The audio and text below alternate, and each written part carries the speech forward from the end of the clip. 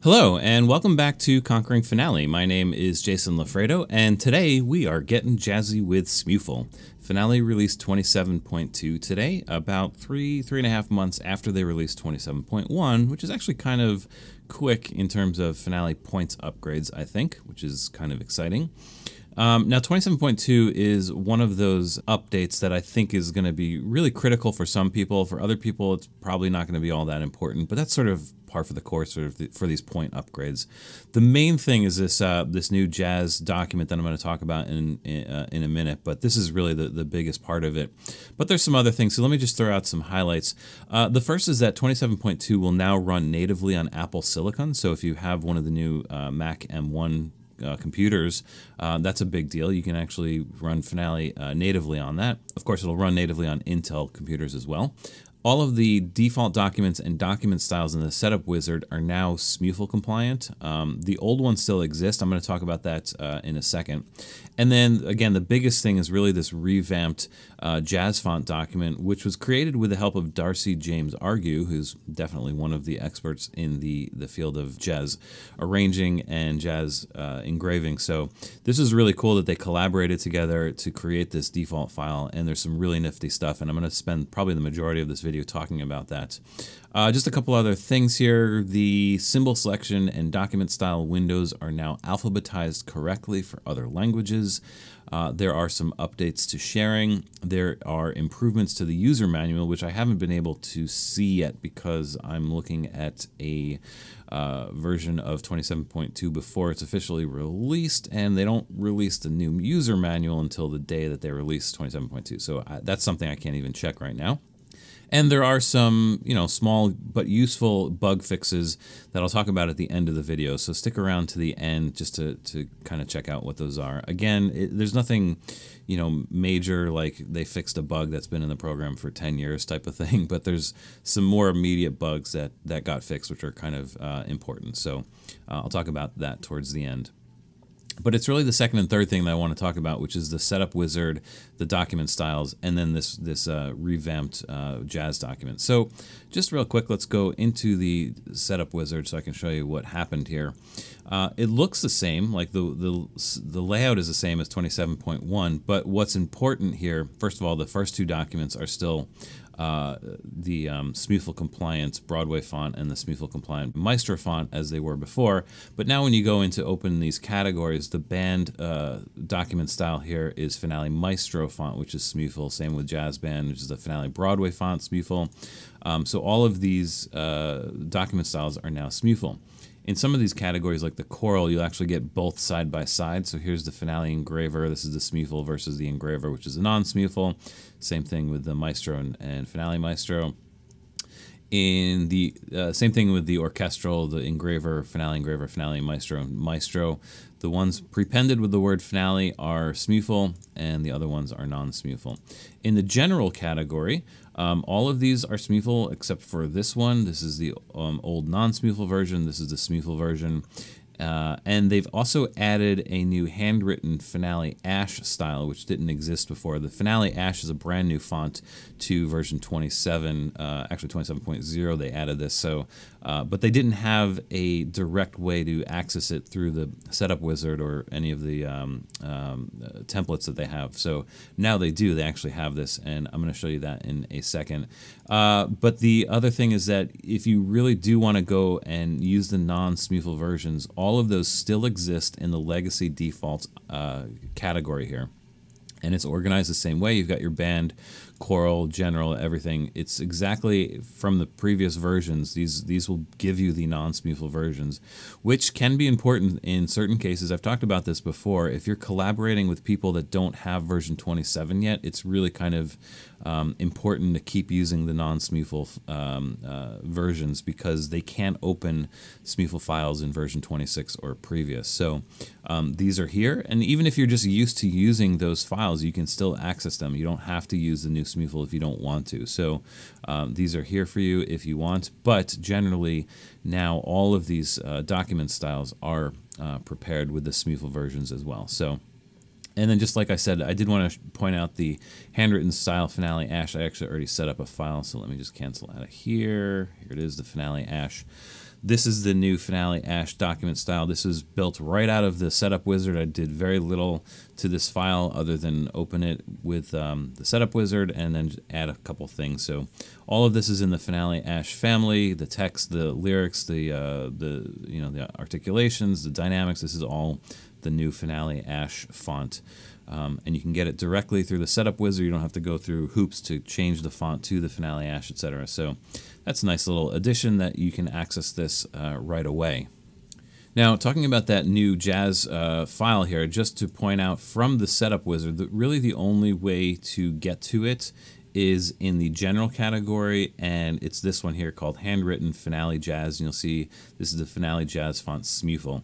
This is going to be the file that's going to give you all of this nifty stuff that they added to the Jazz font file. This one right here, the Jazz font, this is the old non-SMuFL version and is completely different. So just be aware of that. This is the one we're going to talk about, and that's how you would access it from the setup wizard. And what you're looking at here is basically a file that's built from the setup wizard. I did very little to this. I did change some spacing things, and I obviously created some titles and did a couple things, but this is pretty much as is out of the box. So this is what we're going to look at next. This is the Gettin Jazzy with SMuFL. Again, Darcy James Argue collaborated with Finale to create this new template, and there's a lot of nifty stuff in here. So I'm going to try and get through some of it.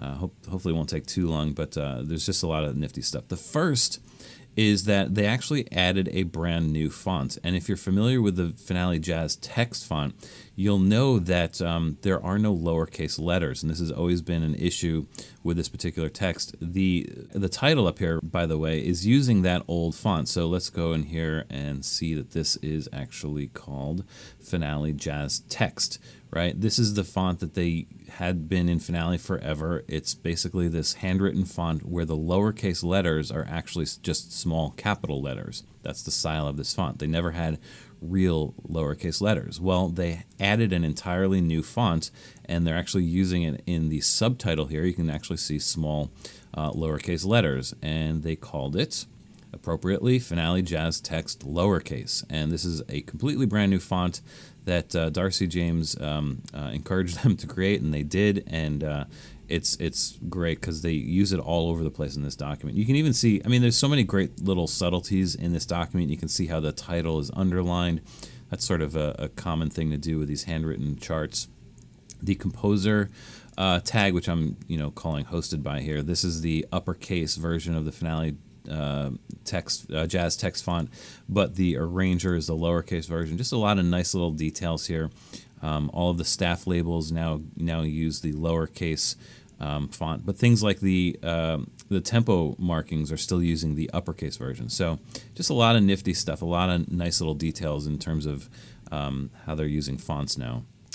In addition to all that, they've added a bunch of stuff. Like there's a whole bunch of added expressions. In your tempo marks, you've got all kinds of things that are added to this category.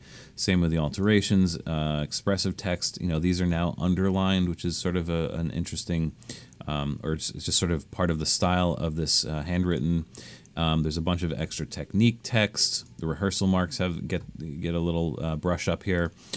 So just there's a lot of nice little details added to the expressions. Same thing with the articulations. There's a lot of nice little details that they've added here. I don't want to get too far into this because I can spend way too much time on this. Even things like the custom lines, like they've added the writ with the underline thing and everything. So, things like solo break and stop time. So you can do something like this and, get a nice little custom line right out of the box. So again, just a lot of nice little details in terms of the libraries.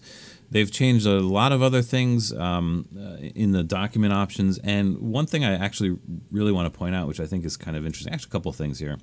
You'll notice that the time signatures, first of all, they're sitting in an interesting place. This is sort of part of the style. The 4 is sitting on the bottom line, and it's protruding from the top of the staff. This is different than the original version.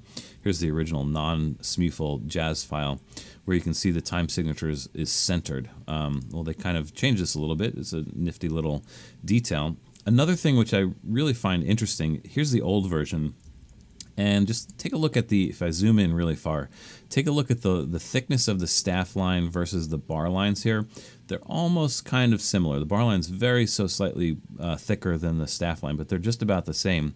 But if we go into the new version, you'll see something completely different. The staff lines are actually very slightly thinner than the original, but the bar line thickness is much thicker. A lot of other things are really thick too, like the hairpins lines are a lot thicker than the default document. And then notice this, look at the ledger line. See how thick the ledger line is compared to the staff line? They did this with a lot of the lines in this new document. They're much thicker than they used to be. However, the staff lines remain very thin. And I think this is purposeful and part of the style, because if you think about how they did handwritten charts back in the day, you know, they had these pre-printed pages with the staff lines, which were printed pretty thin, but everything else was done with a pen. So the lines are much thicker, including the ledger lines. So that's why you're getting this huge difference between the actual staff lines and the ledger lines. It's just such a nice little detail that they added, and it's very smart, I think, and helps get the point of the handwritten style across much better. The stem thickness is much thicker as well than the normal default document. Again, just think about writing with a pen. All of these lines would be much thicker than the staff lines, which would have been pre-printed on the paper. So really nifty stuff that they did in terms of those types of details. There's another detail that I want to point out that I think is really kind of important.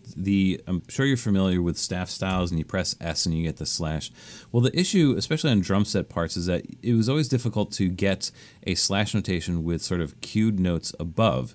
And it was always possible in Finale. It always is possible. But you have to add a new staff style that changes something in the notation section. Well, they've kind of built that into the new version, or the new file here. So now you have your slash notation, but now they have an additional one that works right out of the box, slash notation show other layers.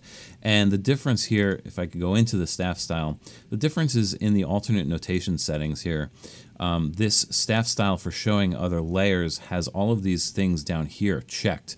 If you're familiar with how to do this, you know that you have to do this. You have to create this alternate slash notation staff style with all these things checked, and then you can go about adding your things. But they did this out of the box, which is really nice, particularly for, you know, maybe intermediate users that don't really know how to deal with this. It's already there. It works out of the box, and it's you know, it's great that they added this. In addition to that, they made a nice little change in the document options under layers.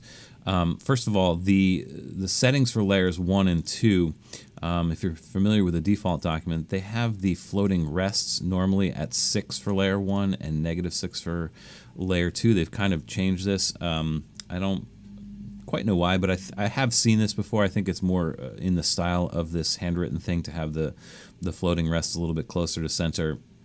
But in addition, they've changed the settings in layer 4. First of all, the floating rests are by 6 steps. They are freezing stems up and down in layers 3 and 4, but one thing that they unchecked here was apply adjustments only if notes are in other layers, which means that no matter, you can put notes in layers 3 and 4, and whether there are notes in other layers, these layer 3 notes, for example, will always freeze upwards, and the rest will always float by 6 steps no matter what. So this option unchecked allows that to happen, which means that with this new staff style here, if we were to add notes in layers 3, and I'm just going to go up here to my, there we go, my rhythm cue line here. I'm going to go down to layer 3. I'm going to enter some notes here. You'll see that the layer 3 notes are going to freeze upwards, even though I don't have anything else in layers 1, 2, or 4 in this case. So you're kind of automatically getting this situation that you probably want in your drum set part, and we can always go into here, note beam and rest editing, and hide the ledger lines as well, so that you can get that sort of big band cueing thing above the drum set part here really easily without having to, you know, change all of these settings manually. It's all set up, and you can use layer 4 as well if you want some bass drum parts here. The notes will freeze down. Even if I didn't have layer 3 here, they would freeze down. So really great that they did this out of the box. It just works like this. You don't have to create that new staff style. It's already there. just a great detail that they added to this. So, and then sort of the big thing that they did in this file, and I'm kind of saving it for last, is the chord suffix library. First of all, you just saw me type C minor, and I do get a lowercase m. This has kind of been an issue sometimes with these jazz fonts, is that you didn't have the lowercase letters. I'm just going to go into the chord definition. I'm going to go into my chord suffix dialog box here to show you what's going on. Now, this suffix library is exhaustive. There's a ton of things going on here. 182 different chord suffixes, which is pretty large out of the box for Finale. And what they've done is that they've given you a lot of different versions, particularly of the minor. You see you have an M, you have an MI, you have an MIN, and you also have the dash for the minor. So you have a ton of different options depending on how you want to see these things. Same thing with the major 7. You have the MA7, you have the triangles for major, you have the lowercase MAJ7. So just a ton of options, and then obviously all the permutations with the sharp and flat alterations, they all exist here. There's a lot of stuff built in with the stacked alterations here, you know, double stacks and even triple stacked. And there's just it's a great suffix library. I've been exploring this a bit recently, and there's just so much stuff that you can do here. Now, getting into the weeds a little bit here, let me just show you something. I'm going to go into this suffix for a second just to check this out. Now, if you're familiar with how these jazz suffixes used to work, these were actually created as single characters within the jazz font, which has always been weird because that means you couldn't edit these, you couldn't create custom suffixes.